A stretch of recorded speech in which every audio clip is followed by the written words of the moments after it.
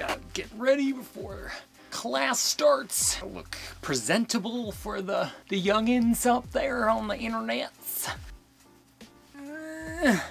Hey, welcome to class. I'm your film professor. But you haven't seen me wear a tie before, have you? I haven't either, so we're in the same boat.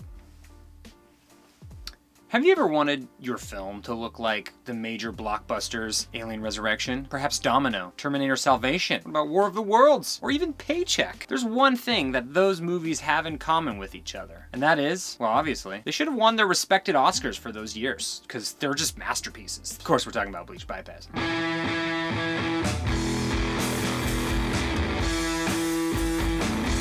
Well, welcome to your masterclass on bleach bypassing. I'm Professor Flashes, and I will be handing down all of my knowledge about bypassing your bleach. To be quite honest, bleach bypassing is actually easier to C41. No joke. I wouldn't joke. I'm a professor. That's uncalled for if I was joking. So I know I talked about bleach bypassing last time. It's something that I enjoy doing, experimenting with chemicals like a mad scientist. Last time I showed you what Lomochrome purple looked like bypassed. But I thought, why not show you what actually bleach bypassing normal C41 film would look like? So obviously, yours truly and I went out to go shoot. We went for a hike because we're getting fat, thanks Corona, and I thought it would be a good exercise, no pun intended, for bleach bypassing. So when we were trekking up that hill, I decided to shoot Portra 400. It's a good base film because everyone loves Portra 400. Everyone knows what Portra looks like normally, so why not test with that? As I mentioned in the previous video, bleach bypassing wants to be underexposed 1.5 to 2 stops. This time I exposed the Portra 400 at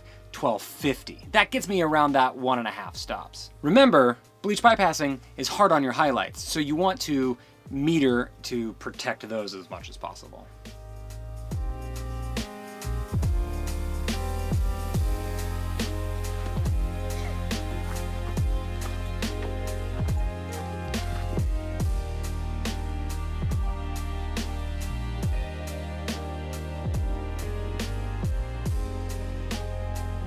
So for normal C41, you have the developer, the bleach, and the fixer. The developer is designed to initiate reduction of the silver highlights in each of the emulsion layers into metallic silvers that make up the negative.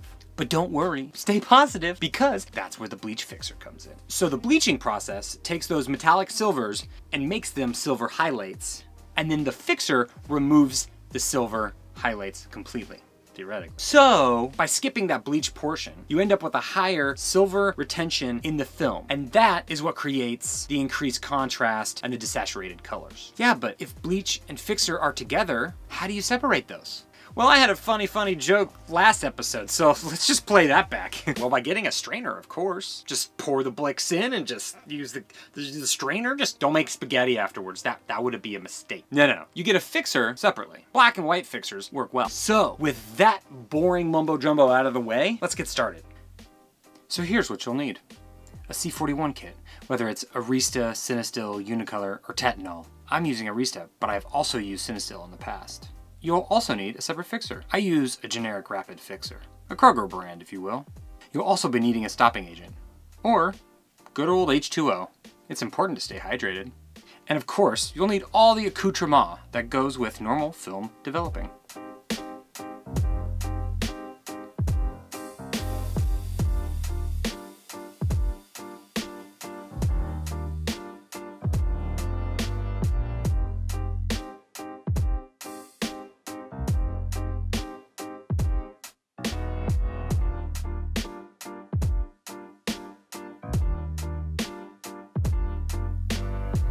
So, with all of that out of the way, it's time to develop. And first things first, very first thing that you need to do, you gotta pick your music. How are you supposed to get into the developing groove without some sweet jams?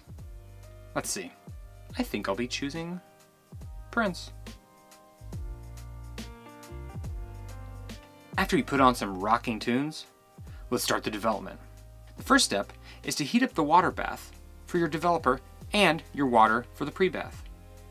Just like normal C41 color development, your developing temperature needs to be at 102. Unlike C41 developing, you will not need to put your fixer in the temperature controlled bath.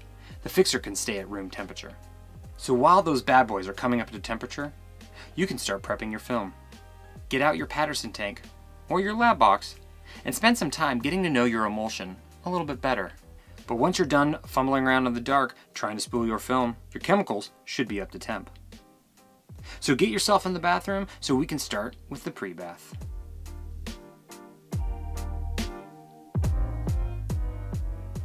Pour your water into the tank and set your timer for 1 minute. This will help get your film up to temp, preparing for your developer. Once that timer is up, you're ready for your developer. Now, just like normal C41 developing, you set your timer for 3.5 minutes, agitating every 30 seconds.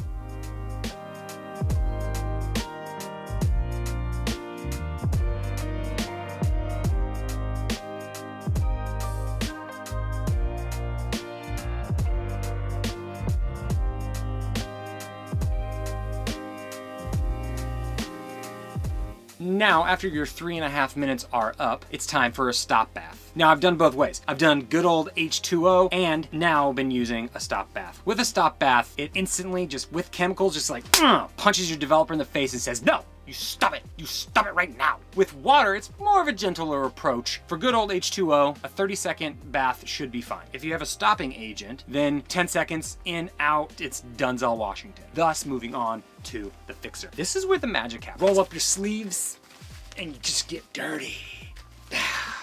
So fixing. Your developing kit should have information on the times that you should be developing and using your blix for. For the Arista kit, it says to agitate your blix for 6.5 minutes. So I translated that blix time over to my rapid fixer. Now I know Cinestill says to use your blix at 8 minutes, which I've done before when I was Bleach bypassing with Cinestill. So in the end of the day, who knows, man? Pick one. I went with 6:30. So after that, pour the fixer in and agitate accordingly. All of this is the same as color processing. You just skip the blix portion and you add some rapid fixer in there and there you go. I could have just summed it up right there. Now, after your timer gets done with your rapid fixer, hop into the shower. You gotta clean off that dirty, dirty film. Just wipe it clean from hard days of work. So after you hop out of the shower for a good 3 minutes, put some stabilizer on it to stabilize the image. At this point, guess what? We've just successfully Bleach bypassed. Hang that film up to dry. You're done. Give yourself a pat on the back. You've just learned yourself a new skill. It wasn't that hard. You just take a load off now. Ugh. That's it. That's all it takes. It's easy. Why don't people do this more often? Now all we gotta do is put our feet up and wait for it to dry. Ugh. Ugh. Just sit back and put on a little alien resurrection. After it dries, put that thing in the scanner and check it out, because we want to know what it looks like now.